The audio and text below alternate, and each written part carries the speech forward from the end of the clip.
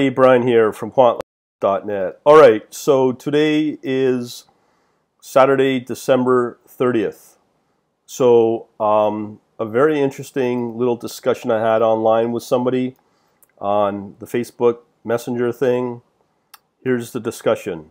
We met sometime in the distant past, and we're on LinkedIn. Anyways, I was learning about crypto trading bots on YouTube and came across your videos. I was excited to see you. You've been checking out ccxt and Gecko, which I'll address in a minute. I've been looking to experiment with arbitrage using automated software. I need to learn a lot about a lot. First, I want to pick a tool and start looking at data. Where are you at with these, and which would you recommend? I don't know, either JavaScript or Python, so which would be fun to pick up?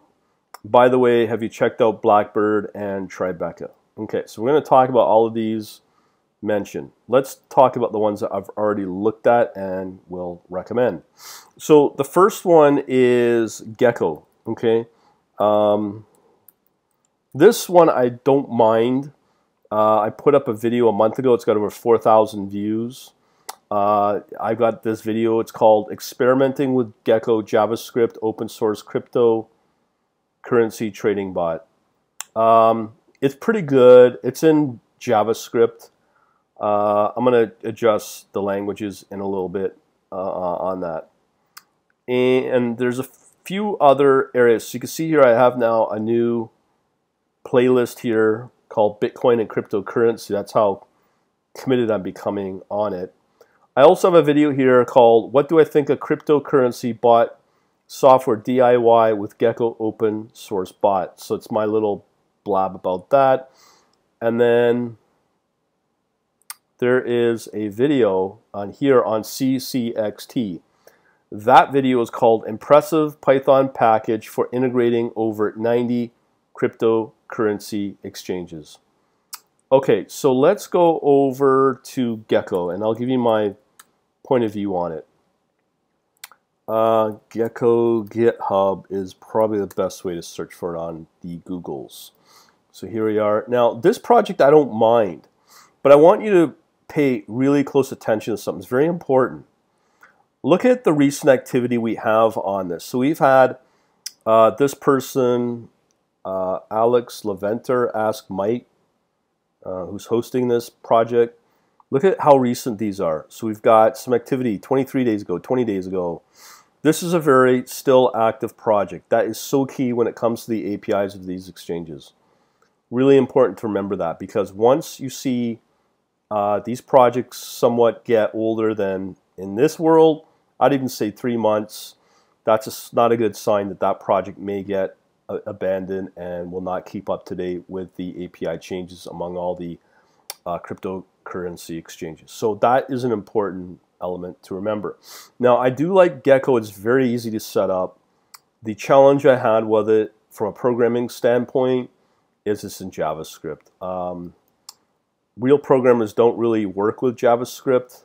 JavaScript is like pure pain to work with. It's a scripting web language. You can do a lot with it, but you'd have to do 100 million times more work to get something done. And so this project is easy to set up, limited exchange support, and whatnot. So if you're new, go ahead, play with it. I wouldn't choose this as my final destination in terms of projects to work with to build a custom bot. So the next project that I'm excited about, and I think is the preferred one for me, is ccxt. I really like this. I've showcased this a few times. I've mentioned it a few times. Now, ccxt, is really cool, and I'm going to show you why. You can see here what are the more popular languages. Definitely Python. When you just do a standard search. So you know Python is the standard language used for ccxt. So when you do the search of ccxt GitHub, you'll see that on Google. But when you come to GitHub, what you'll do is you'll find, again, the same thing. See how active it is. An hour ago, 4 days ago, a month, 9 days ago, this is a very active project. It's updated. So what are you getting with this? This is awesome. Works in Node 7.6, which is JavaScript. No complaints there. But the real kicker is Python 2 and 3 support. Also, there's support for PHP 5.3. And here's the other awesome part about it. They support up to, I believe, was it 90 plus exchanges, right? Oh, here we go.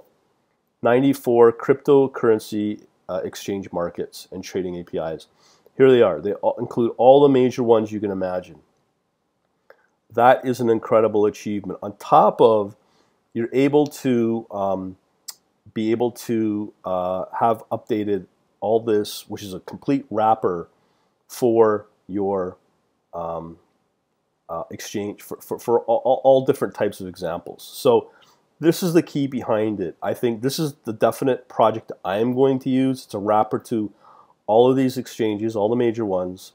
And not only that, but it keeps them up to date. So you just have to focus on your strategy and maybe your database. And that's it.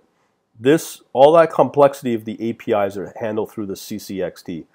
Unbelievably awesome project. And I gotta hand it to the creators of this, and the contributors have done an amazing job on this. So that's the difference between Gecko and this one. Now, when you look at the examples, now remember, I have a complete video that walks you through this. I've highlighted it.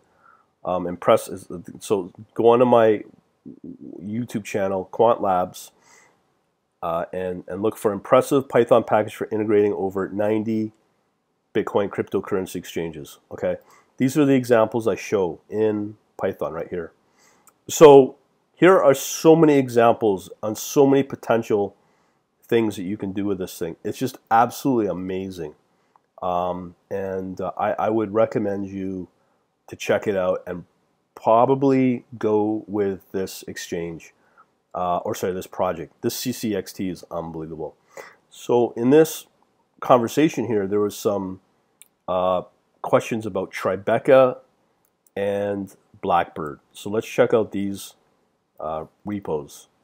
Now, I've got nothing to say or negative about this, but I want you to remember what I said earlier about the project and the updates. So you can see already it's hitting that 3 months ago latest update. So the question becomes, is this being over time abandoned? Is there a lot of contribution to it? This is called a high frequency market making cryptocurrency trading platform in Node.js. So that's JavaScript. There's also TypeScript as well.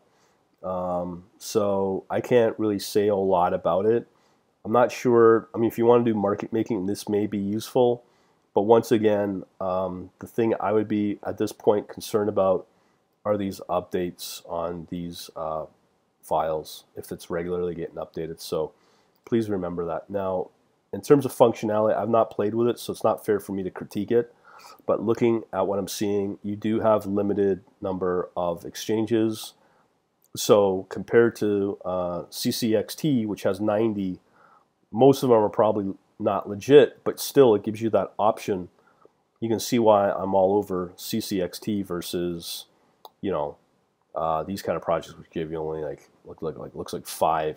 Same with the Gecko. Gecko only gives you a very small number of exchanges to work with. Okay, so nothing against that.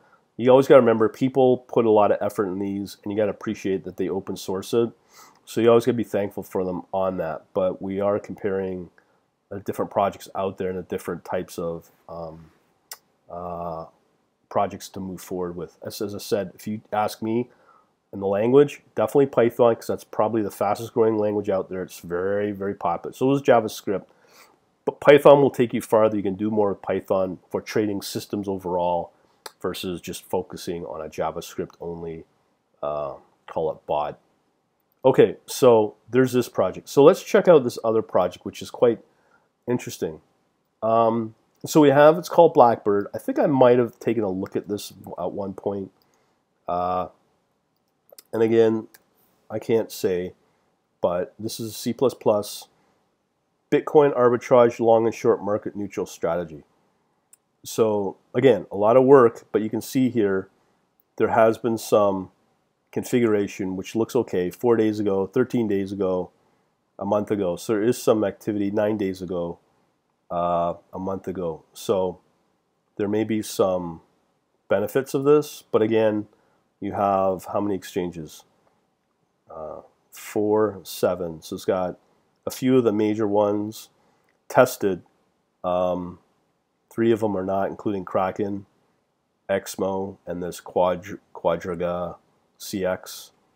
So again, that right there is probably its limiting, but if you want to go through the source code, understand how a strategy works, this may be useful for that. But just try to remember this limitation. Again, it's C++, which I kind of like. So please do remember that. But if you ask me, bet man, this is Exchange or project I'd go with ccxt for Python. Hopefully I'll help you out. I'm hoping to get this underway in the next, I have no idea, month or so. And we'll see where we go. All right. Talk to you later. Bye.